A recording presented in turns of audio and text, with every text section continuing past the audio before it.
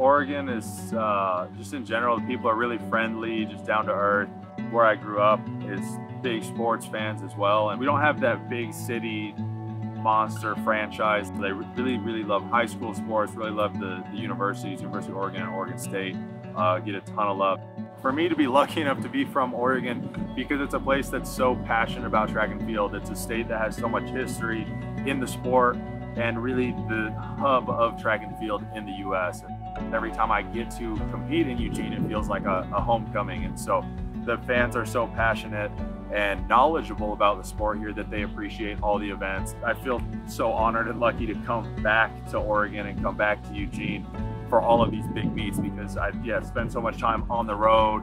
I've lived all over the US at this point, so anytime I get to come back, it always feels like it's going to be good.